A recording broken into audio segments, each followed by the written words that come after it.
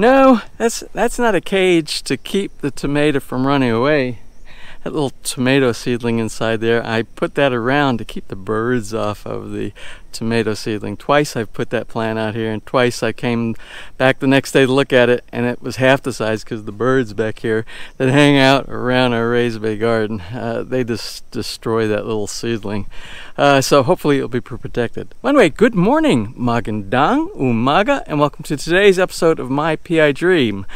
Sitting here in the backyard this morning, kind of going through, taking a look at some of the growth from the rainy season rains that have been coming with a pattern pretty much every day. It's like around lunchtime, 1-2 o'clock in the afternoon, we get these scattered rains that usually last mostly into the evening time.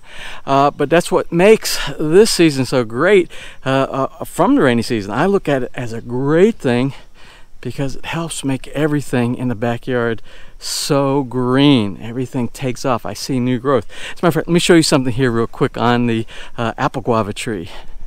Now, I came back here a few days ago and I noticed the blossoms are starting to go away right now. They were very white and beautiful. I think I have a picture somewhere I can show you.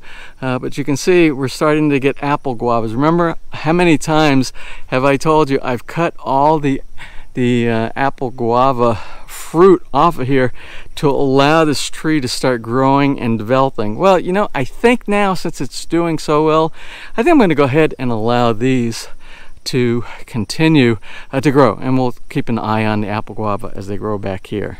All right, well, I don't want to confuse you with the intro this morning because it is not about anything to do with growing plants back here. What today's episode is going to be, it's going to be a continuation of the generator upgrade. Remember, we did a video 2 episodes back, and I explained in that episode that we are going to do a modification. Well, anyway, all the parts came in today from Lazada. Yes, even on Sunday, Lazada never sleeps. They deliver 7 days a week. Anyway, some parts came in. We're going to take a look at those parts, and we are going to do a really nifty mod to our generator down in the basement. Hopefully everything works out fine. So without further delay, let's get today's video underway.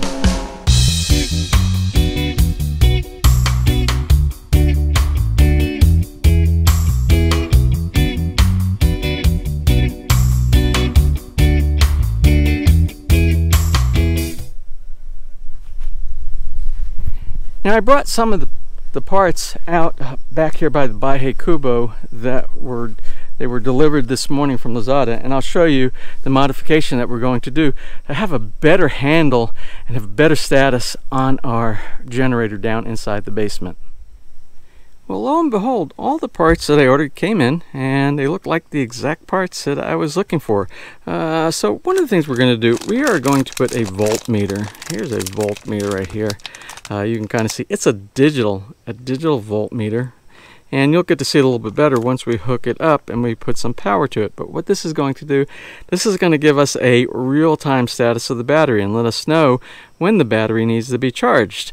Now, this, I need some way to turn off the power because we don't want to drain the power on the generator. Well, we don't need a constant monitoring, only when we need to look at it. So I bought a little bag of toggle switches. I could have just bought one. Well, I don't know if I could have bought one. It seems like maybe I could have bought one, but I always like to have a good inventory inside my little organization kit because these are always handy, and these are multicolors. I have green, little red LED light, and I think there's one more color. I think there's a yellow. Yeah, here it is, like a yellow amber color right here.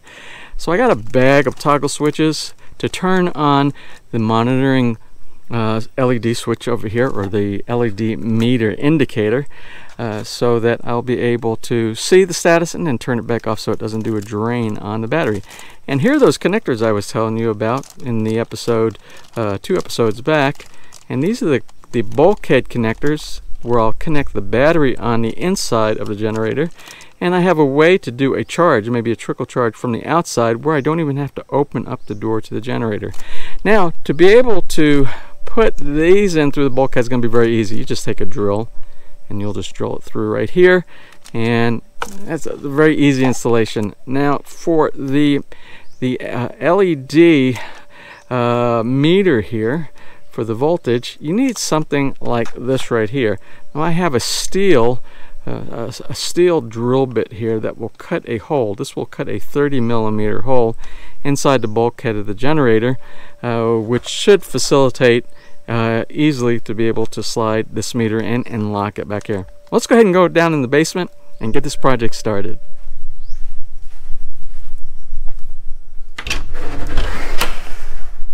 Now what I always do before I do any installation, I have a block diagram. I lay out the way I want to connect all the electrical components. So that's what we're going to do right here. We're going to start out with the battery. We're going to go from the battery, we're going to go to a fuse. For protection, we're going to go from the fuse over to the switch, and then the switch is going to provide the power to our meter, our voltage meter. So let's go ahead and put that on paper. We'll take a look at that, and then we will start the installation.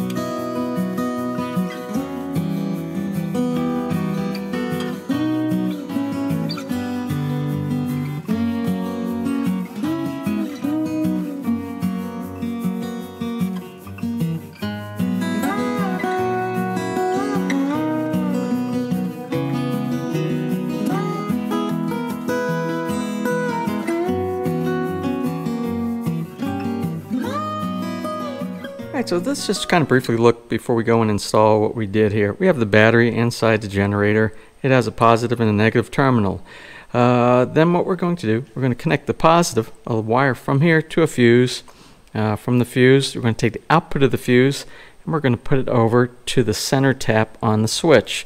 This center tap here is an on-off. Basically, when you turn this little rocker here, it will either open or close these two connections back and forth each other. And you can test that out with an ohm meter if you want to validate whether these are the two terminals, but normally they will be the same color. These two will be silver, and this will normally be like a bronze or a copper kind of a looking color here.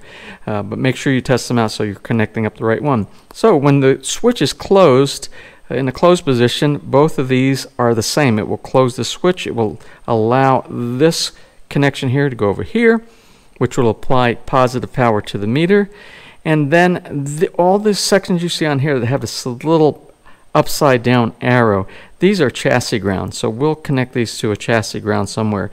Now for the charging, these two little connectors right here that are going to show up on the bulkhead, on the chassis of the generator, we're going to do direct connections from here, one over to the positive side and one over to the negative side. And remember, this is only going to be used for doing basically a trickle charge with the battery tender or a quick charge with a quick charge device in the event that this is totally dead and we need to bring it back really quick. I didn't add this to the diagram.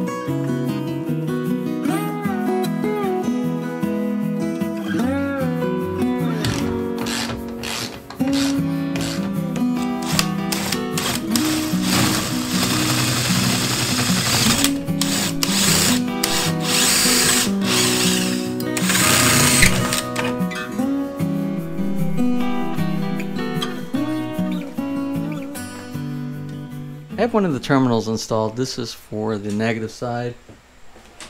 I got to drill the hole, and I'll put the one for the positive side up above it.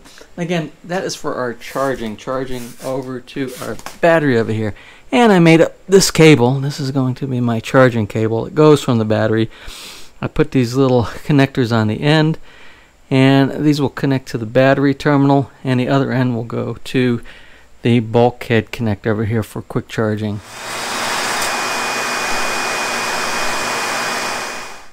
Now to test out and make sure that the bulkhead connectors are not shorting out and not touching the chassis, which would make it round, we want to make sure especially that our positive is not touching ground.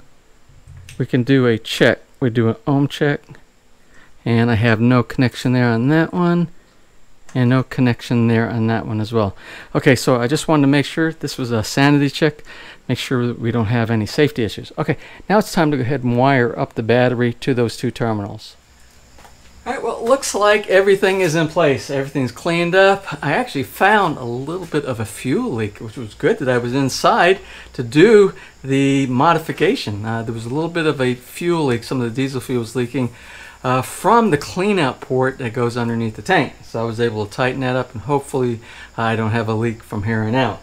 So next thing to do is do a quick test. Once we do our test, then we'll do a functional test later on, make sure everything works fine with the generator, no issues, and we're going to call it a night. This actually took a little bit longer than I thought it was going to take me because it's nighttime. And now it's time for our ultimate test, and that's to make sure that everything we did is okay and works properly. So the goal for today was to install this digital voltmeter on here so we can monitor the battery to see how much power it still retains inside, how many volts. And this little LED switch that should light up when we push this button right here to activate it and allow the voltmeter to work, and then we could turn it off so we don't leave a load on the battery.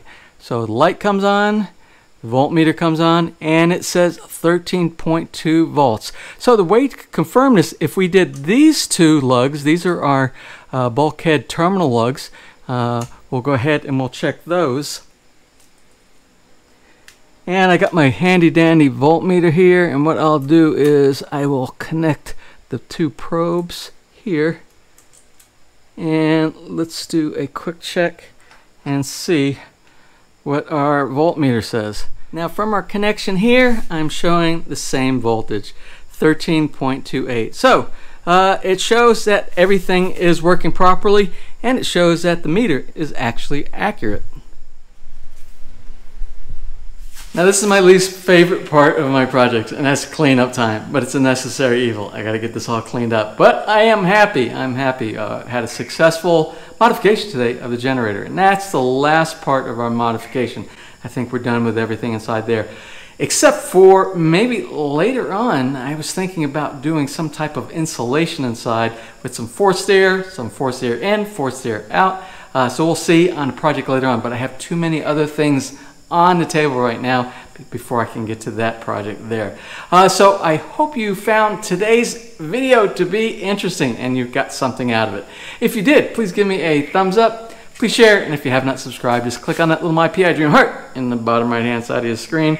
You will be subscribed and you will be notified the next time I upload a new video. So until such time, from here in the Philippines, you have a wonderful and blessed day.